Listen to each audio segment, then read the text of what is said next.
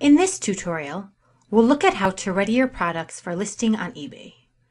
Open the eBay Properties page of the product you want to prepare. Before a product is ready for listing, a red X will display on the eBay Properties page. Hovering your mouse over the X will display the required fields that still need to be completed in order to list on eBay. When all required fields have been entered, the red X will change to a green check. Click the eBay Enable checkbox. Checking this box will not launch your product to eBay. It will only allow it to be listed when you choose to do so. For certain products, eBay has a catalog format similar to the Amazon single product detail page, where one listing has multiple sellers. The following steps will ready your product for the product catalog, provided that the listing already exists in the catalog. Search for the product in the catalog by selecting the search term type from this catalog type dropdown and entering the identifier or keyword here. The default catalog type in SellerCloud will be the UPC code. Clicking Find will allow you to capture the basic product information from the eBay catalog. Now that the product conforms to the catalog listing requirements, you will be able to list your product in the catalog. This check tab will determine if your product has been linked to the catalog. The auction start price refers to the lowest price you're willing to sell your item when selling it in an auction format. Bidding will start at this price.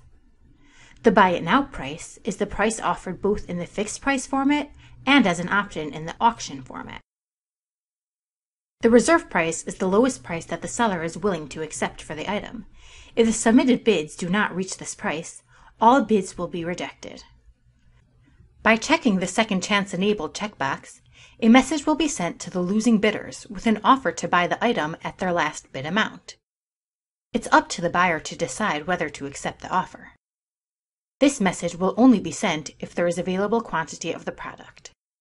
When checking this option, a field will display where you can set a minimum bid amount to which the offer will be sent.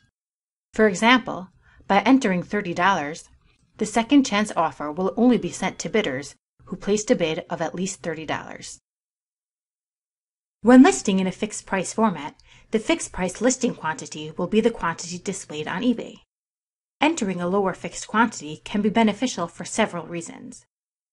Because a limited quantity is displayed, it may encourage a buyer to decide on the purchase more quickly.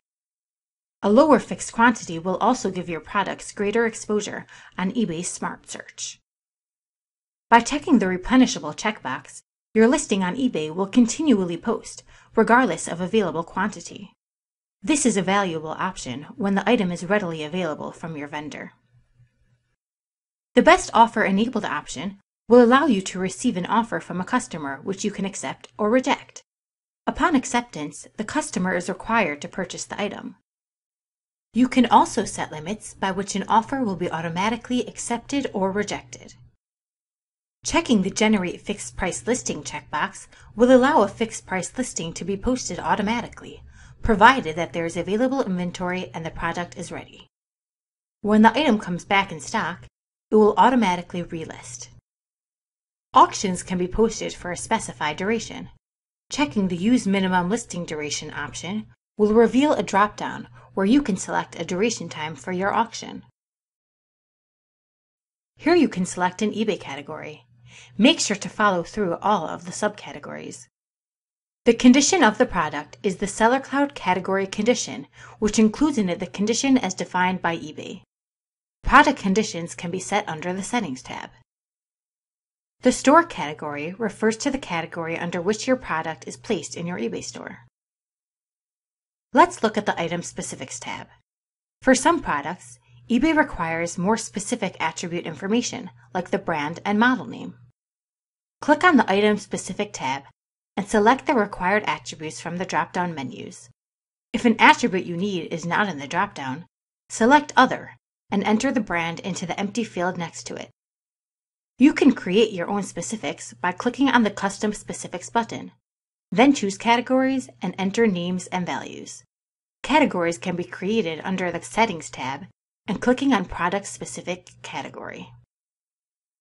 The Custom Specifications tab is an HTML editor in which you can enter product-specific information. The Parts Compatibility tab is related to eBay Motors and deals with fitments. Select a shipping template from this dropdown. Your shipping options will be configured and displayed on eBay.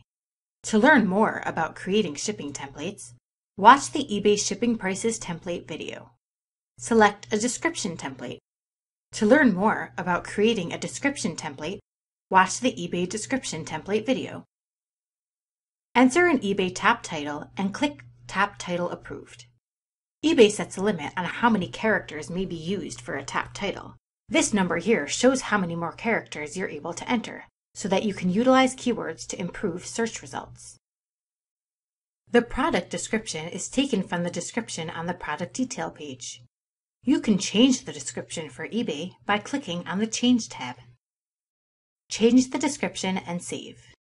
Select a hit counter type to choose whether to display the counts of visits on your listings. You can also select a hidden type so that only you will be able to see it. Enabling Get It Fast requires you to offer at least one domestic overnight shipping service. You must ship the item within 1 business day of receiving cleared payment. The max dispatch time defines how many days you have to ship an order. The available options are determined by eBay. SellerCloud cannot add other options. You can override your company-level return policy and set a new return policy for this product. Checking the Override Return Policy checkbox will reveal the override options. You can also limit sales of the item to buyers who meet certain criteria. Enable the buyer restrictions and select from the restriction options. Enabling Strikethrough Pricing will allow you to display on eBay one price with a strike through it and a sale price below it.